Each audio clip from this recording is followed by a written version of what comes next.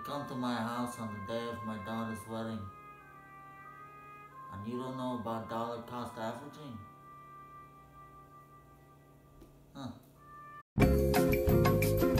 Dollar cost averaging is all about you putting in a percentage of your monthly income into the market. 5%, 10%, 15%, or 20%. And you put this percentage of your monthly income into the market every single month, consistently, regardless of whether the market is going up, down, or in circles. It's all a fugazi. You know what a fugazi is? Dollar cost averaging is a great way to take emotions out of the game, and you don't have to worry about trying to time the market. Ugh, the market is always late.